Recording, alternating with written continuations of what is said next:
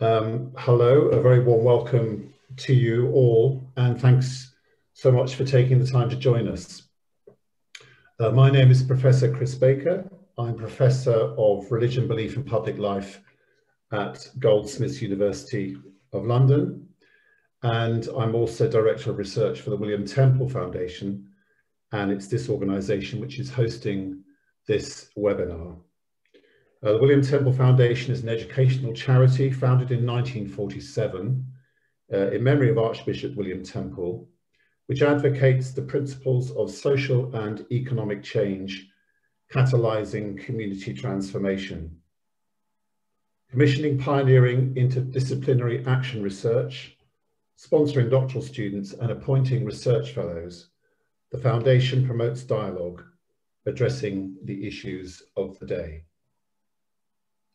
The theme of this evening's webinar, Developing Spaces of Trust in a Digital Age, Disinformation, Democracy and Religion, emerges out of the work of our Ethical Futures Network, curated by one of our senior research fellows, Reverend Dr. John Reeder. The network explores the role and impact of religion and belief in the context of climate emergency and digital technology. Our webinar features two regular contributors to that network, who I will introduce shortly. They will both outline the positive and negative ways in which religion contributes to this highly pressing issue, both from a US and UK perspective. After they have spoken, there will be, of course, a chance for any questions, comments, or reflections from you, our audience, and our floor, before they then each offer some final reflections on what they've heard from you and from each other. The recent US presidential election saw the widespread use of digital platforms to disseminate fake news about the democratic outcomes of that election. The majority of Republicans who voted for Donald Trump now appear to believe that the election was stolen from them. This belief has involved the willing complicity of religious groups on the evangelical right and others to fuel conspiracy theories such as QAnon and to interpret the attack on Capitol Hill on the 6th of January as a sign of divine approval for a holy crusade against the forces of wokeness and the left.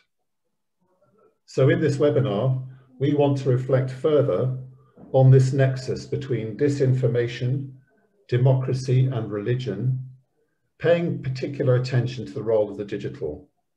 We are asking, can religion, as well as acting as a conductor for these disturbing trends, also act as a conduit by which to confound them?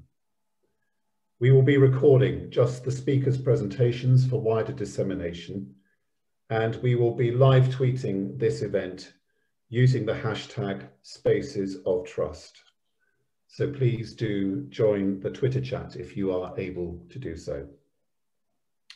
So without any further ado, I'd like to introduce our first speaker this evening, the Reverend Dr. Eric Trozzo. Trozzo is a pastor of the New Jersey Synod of the Evangelical Lutheran Church in America and an honorary research associate with Australian Lutheran College, University of Divinity. His areas of research include eco-theology, digital and post-digital theology, contemporary continental philosophy, the theologies of Martin Luther and Paul Tillich, and theopoetics. His most recent publication is entitled The Cyber Dimension, A Political Theology of Cyberspace and Cybersecurity, published in 2019. Eric, we've given you and our other speaker 15 minutes. You're very welcome, and we look forward to hearing from you right now. Thank you very much, Eric. Thank you. Let me just share my screen.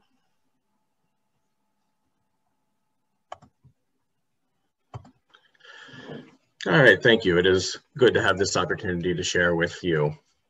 I'm going to start recently and then work back a little bit to frame some of these thoughts. So about a month ago in February, Stephen Miller was quoted in the New York Times as saying, "The struggle over the lexicon is actually the central struggle." Now, Miller was a senior Trump advisor. He fought to have Trump use phrases like radical Islamic terrorism and to remove phrases from government websites such as climate change. In this article, he's responding to the reversal of many of those changes by the Biden administration and the inclusion of terms like equity, environmental justice, pathway to citizenship, pro-choice, undocumented immigrant, in the government websites, in executive orders. And so he goes on to say, equity is meant to hearken to this idea that America is a nation that believes in everybody having this fundamental dignity of treatment. But the other side, his side, would say, what you call equity, I call discrimination.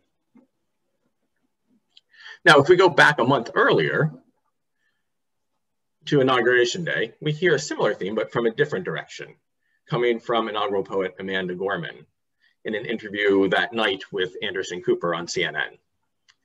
She said, "To me, words matter. And I think that's what made this inauguration that much more sentimental and special. We've seen over the past few years how the power of words have been violated and misappropriated. What I want to do is to kind of reclaim poetry as that site in which we can repurify and re-sanctify not only the Capitol building that we saw violated, but the power of words, and to invest that in the highest office in the land. We need to realize that hope isn't something that we ask of our others, it's something that we have to demand of ourselves." And that's what I wanted the poem to end on. And so we have this contest for words. And I want to consider that religious role and ramifications of that contest. But to get there, I want to mention two articles that are shaping my thinking. The first is The Uncertainty Paradox by Haas and Cunningham. It's a political psychology article from 2014. And they conducted experiments dealing with how people respond politically to uncertainty. Uncertainty leads to anxiety. And there was some research suggesting that people address that anxiety by wanting to learn more and to engage in compromise and political discourse. But other research that suggests that anxiety causes people to become closed-minded and defensive, leading to political intolerance. And so what their research did was to look into an independent factor, the level of perceived threat. Now, that's not the probability of harm, but the perception of the possibility of harm coming from that uncertainty. And what they found is that that a sense of threat does affect how people respond to uncertainty, which may seem common sense, but this is a helpful framing that they had. Their conclusion was, although uncertainty may sometimes result in reduced tolerance, there are many situations in which uncertainty will lead to a willingness to explore new and different ideas. Indeed, governing in a democratic society involves resolving uncertainty through such exploratory behavior, and when operating optimally, through an open exchange of ideas. Critically, the present research demonstrates that threat is an important moderator of the relationship between uncertainty and tolerance. So the sense of being threatened is a key determination of the willingness to trust and engage in the tolerance of difference that's necessary for democracy, for building trust. There needs to be a lower sense of threat. And so the differences that we saw in the language in the previous comments are a difference between the language of threat and the language of hope. Language of threat to increase the anxiety versus the language of hope that can lead to greater tolerance. So that's the first article that I'm drawing from in my thought. The other one is from Richard Hofstadter, his 1963 classic essay, The Paranoid Style of American Politics. Again, it's from 1963, but it remains influential. It's frequently referenced to explain the appeal of conspiracy theories. It was just featured in the headline investigative report 2 days ago in the Philadelphia Inquirer, my local newspaper.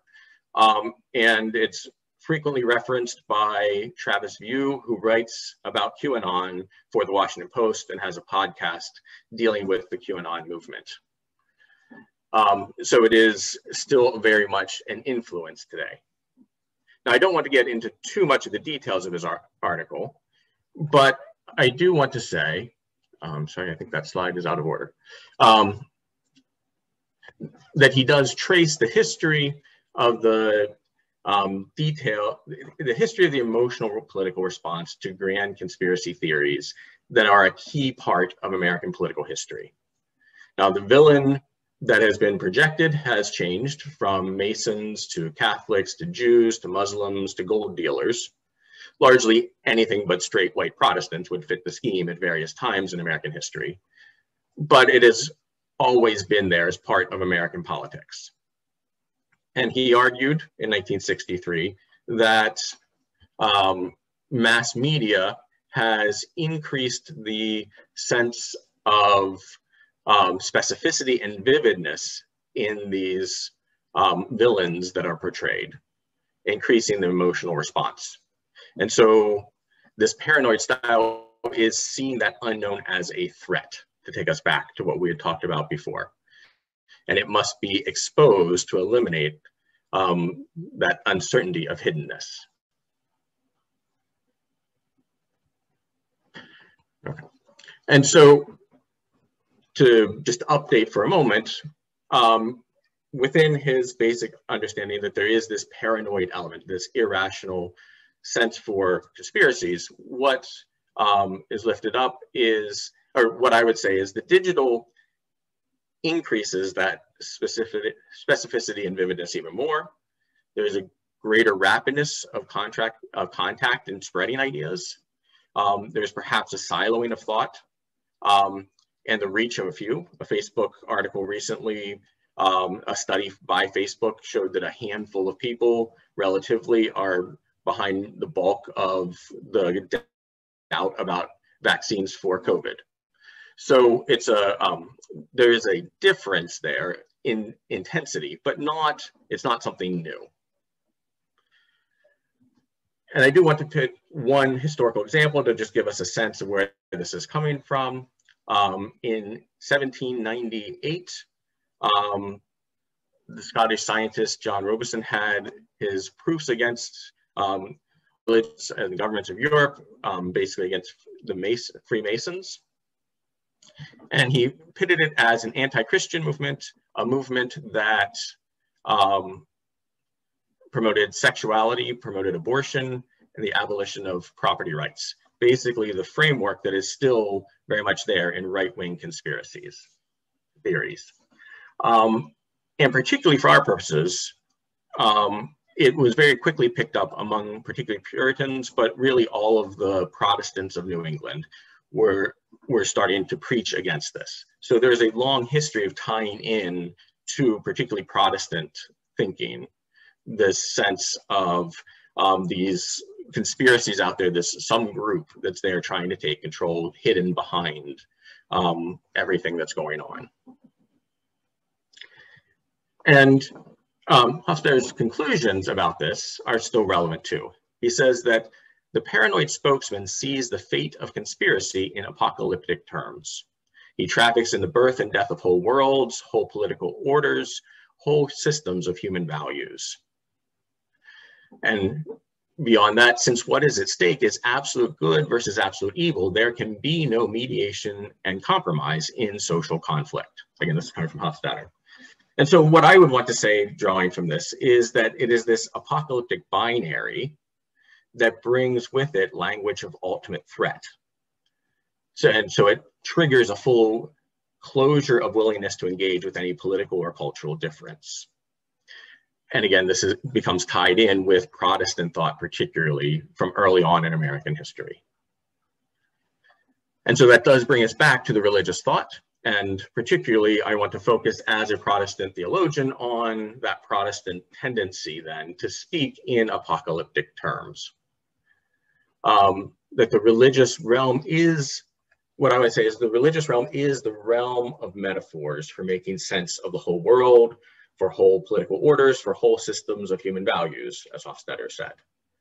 So the question for us that I want to raise is whether the metaphors cultivated by a religious community are ones that heighten a sense of threat, or do they reduce the sense of threat? And that becomes the key issue, I would say, for religious communities today. What kind of metaphors are being used to speak of the religious within life? It's that this is where the apocalyptic rhetoric becomes an issue, in that it is a binary rhetoric of good versus evil, right versus wrong. And in that opposition, something is identified as a threat. And that is what causes that tension or threat, anxiety. And so I would say within Protestant Christianity, there is a certain tendency in many to use this apocalyptic rhetoric that ties into this openness to conspiracy theories. We can certainly in conservative circles point to the binary metaphors of, are you saved or not? Who will be left behind? The corruption of the world versus the purity of God, as just some examples. Yet I would also want to say that you can also find this in more liberation sort of circles. And I would generally consider myself sympathetic, if not part of a liberation approach to theology. And so this is more an inside caution than a full-fledged critique, but rather to say that there is a tendency to use the symbol of the righteousness of the kingdom of God to give a revolutionary edge to theological formations of a prophetic call for justice. In this formulation, there is a danger of mirroring that which is being resisted. In each case, a good, evil, right, wrong binary of conflict is imagined, and the metaphors thus project a sense of conflict and threat. And while this is often contextually helpful, it becomes harmful when we universalize it. And so, to address this issue, Catherine Keller, the theologian, calls for a counter-apocalyptic theology. That is not non-eschatological thinking, not a rejection of a call to justice, but rather questioning any eschatological teleology of aiming towards some ultimate unity, rather than the coalition or openness to difference. So she explains that ethical discernment as to what is better and what is worse frees itself from the habit of apocalypse, the habit of good versus evil. It can cure itself, first of all, from the fallacy of the binary alternative that allows it to perceive no alternative to the either or of absolute truth, good, versus mere relativism, evil. And so counter-apocalyptic theology seeks to avoid this binary pure motives versus evil motives as a way of building trust. And so she's arguing not for relativism, but a focus on relationalism as a means of enacting counter-apocalypse. In other words, counter-apocalyptic thinking is focused on coalition building in search of the common good, rather than in its approach of seeking justice, not insisting on uniformity. And so to think about the apocalyptic, it's not just about the end. It does mean an unveiling, but that's more than just transparency. That is, transparency is the approach of exposing, unearthing, uncovering, laying bare what is. This is the work of the conspiracy theorist, to say this is the way things really are, to render the world in a systematizable, calculable way. On the other hand, opacity is about the hiddenness, the hidden excess of the incalculable in the world. And so I'm calling out for metaphors of opacity over transparency. In the Gospel of John, for example, word, light, and flesh are interrelated. The word is known in the flesh, which allows the word to be seen as light. Word, flesh, and light are all essential to the glory of God, but this is an opaque glory, one that points to more that cannot be seen, cannot be fully understood, cannot be systematized. It's an excess of transcendence behind the immanence. And so these kinds of metaphors, rather than transparency, are what can build a space of trust by eliminating that sense of conflict. And so to say religious life might become a space where words build hope rather than are employed so that the engagement with the uncertainty becomes possible. Hope is lifted as a celebration of the possible, the opaque, and the uncertain that could bring good, could bring trust. And so it's a matter of tending to the metaphors that are used, not the oppositional ones, but rather, or the clear binary ones, but ones that build coalition, a celebration of difference. And that is part of the religious life, is that symbolism, rituals, liturgy, in an open sense, not a restrictive sense, that religion can be a space for these rituals of connection and hope for a common good. And that can be done virtually. Certainly can be done in person, but there's also the ability then to start thinking virtually how to have these rituals that do build sense of trust by relieving the sense of threat so that that coalition can be engaged in compromise. Thank you. Thanks, Eric. That was brilliant. Thank you. A really helpful historical overview of the roots of paranoia within religious systems, but also, offering some resources and some thinking within religion that can counteract that kind of, as you say, that binary, that totalitarian apocalyptic binary that rules out any other alternatives. So thank you for setting the scene so well. Really appreciate that. It's now my great pleasure to introduce our second keynote speaker in this webinar. Dr. Beth Singler is Junior Research Fellow in Artificial Intelligence at Homerton College, University of Cambridge. Her anthropological research explores the stories we tell about ourselves, about artificial intelligence and robotics, as well as their social, ethical, philosophical, and religious implications. Her first documentary on AI, Pain in the Machine, won the 2017 AHRC Best Research Film of the Year award.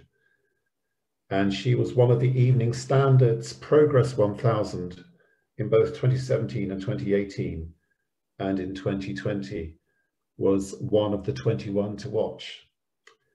She has spoken at the Hay Festival, the London Science Museum, the Edinburgh Science Festival, Ars Electronica, and New Scientist Live. So Beth, we're very grateful for you being with us this evening, and we look forward very much to your take on this theme. Thank you very much. Great, thank you. Thank you very much for inviting me to speak today. Let me just share my slides as well. Let's get this to work. That one. Okay. So as mentioned, I'm an anthropologist, and I probably come at this question from a slightly different approach, but I think that might be useful as well. And I want to start with questions around Q and the nature of Q and QAnon, and the direction in which that technology has been, approached with that group and that formation, and then apply some of those ideas to artificial intelligence, and then loop back around to see how both those things could combine in very interesting ways. So I'm sure some people are familiar with this particular moment in time. On the 6th of January 2021, the storming of the Capitol. We have an image here of a gentleman in a hoodie that says "Trust the plan," one of the key mottos of QAnon. And I've put it there as a title to have something to return to as a suggestion of a quote that's key to my talk today. Who is Q? In some ways, it doesn't even really matter who Q is. It's a technologically mediated other that is only approached by some people through forms of social media, a platform, a space that's online. He's leaving messages and they're being interpreted in particular ways. Now, I do recommend the documentary Q Into the Storm if you want to know more and actually perhaps have a suggestion of who Q literally is. But in some senses, as the director here says, Cullen Hoback, let's treat Q like it's a magic trick. It doesn't matter if it's a person or not. Let's show how the magic trick works. Let's demystify it, because once you know how a magic trick works, it can't work again.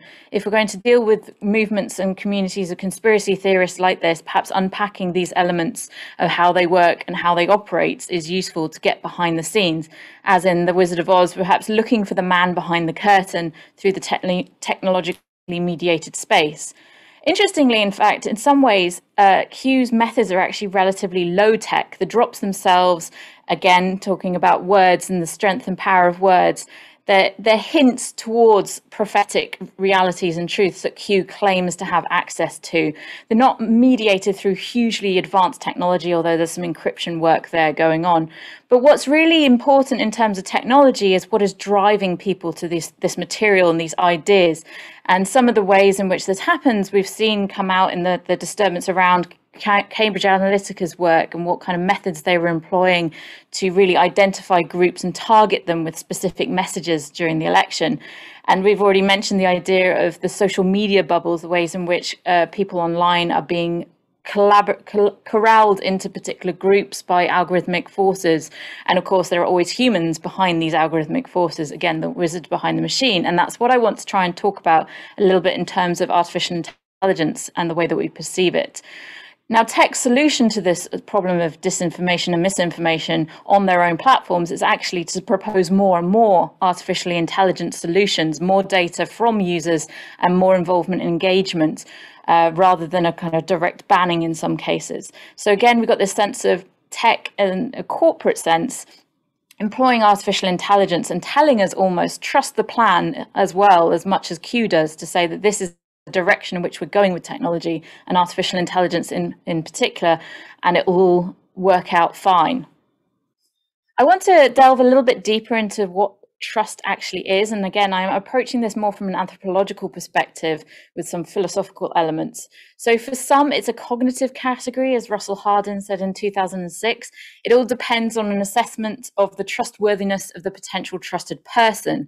Well, that's a slightly limited definition. I want to expand it. He also said trust may be encapsulated in reciprocal expectations. Now, drawing on more anthropological approaches, we have to draw in the non-human along with the human in those reciprocal expectations. So, for example, the work of Alberto Cuisino Jimenez in 2011 talks about the unity of trust in both human and non-human forms.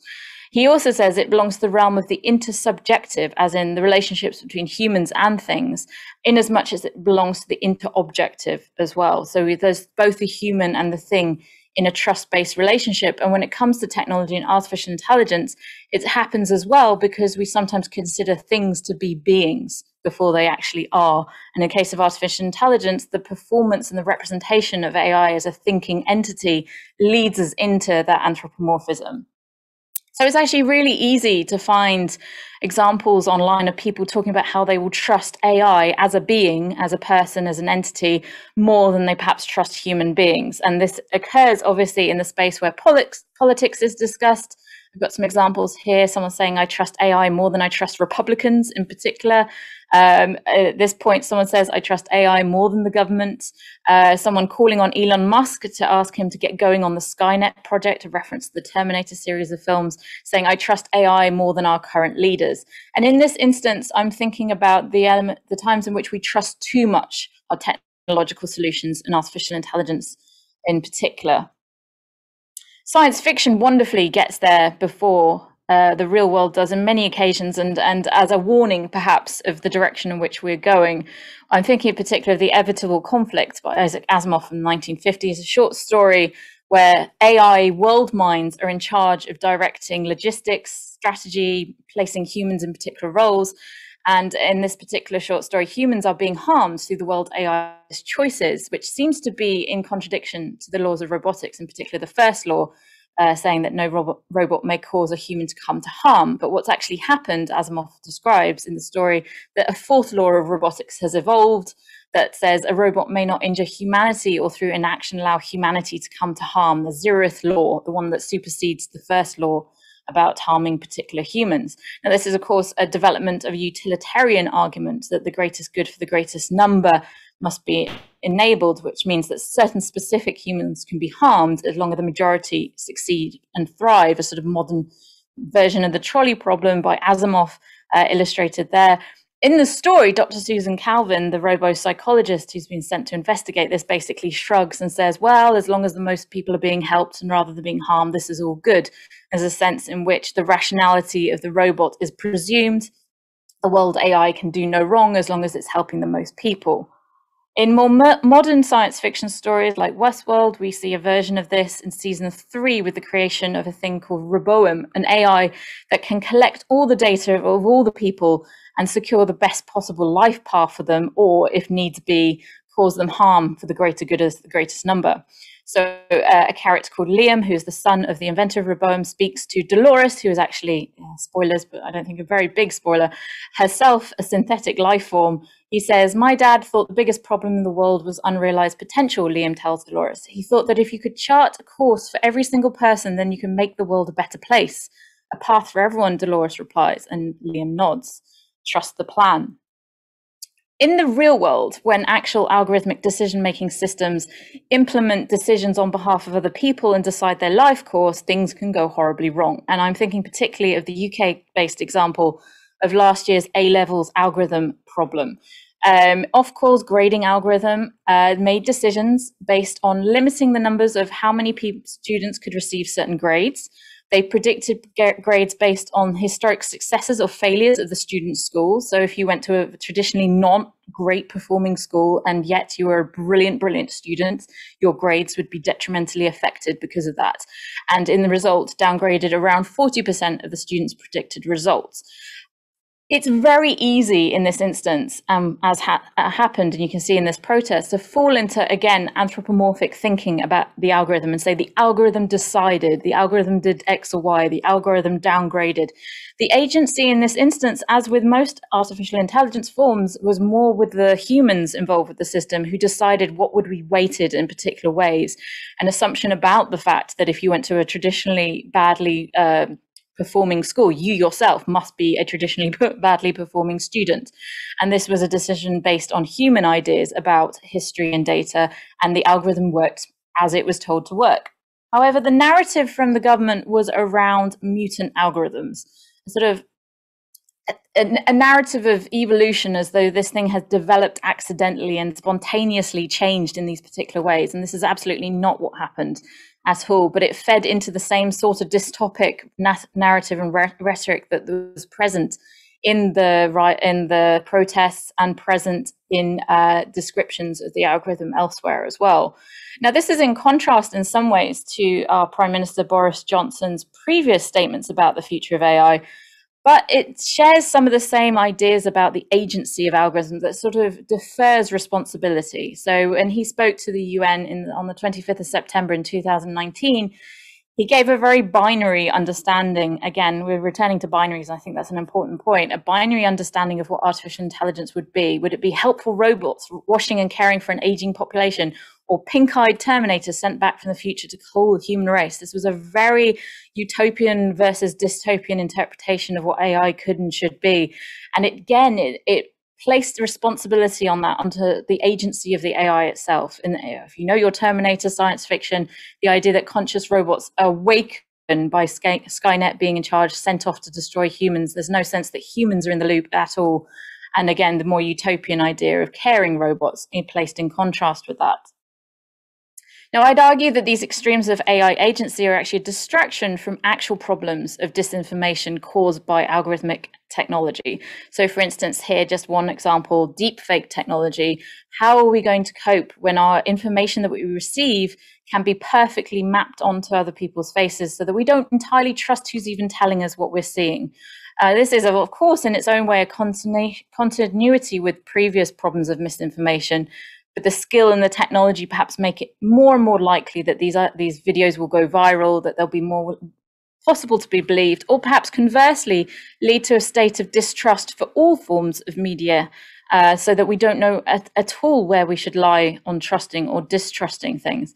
But if we hand over super agency to AI and algorithms, perhaps we don't see these more immediate threats and issues around disinformation. So returning to Q, I think there are some very specific similarities between Q and AI that perhaps are useful to think through. Both are, in a sense, a ghosted machine. They're technologically mediated interactions, but with humans still behind the curtain. And this is true even in the most advanced AI that we currently have. And it's worth bearing that in mind. Similarly, human representations of AI commonly talk of a direction of change, as we see with Q, often including sort of prophecies of great change and disruption, as with the coming storm we see with QAnon. But these prophecies, I think it's worth thinking of them as also social commentary on the present. And we've talked a little bit already with Eric's presentation about the fear of wokeness and the fear of leftism. And this is a sort of social commentary on where we're at if we're prophesizing a coming storm. And with AI, there is a prophecy of a better world through the exponential growth of intelligence.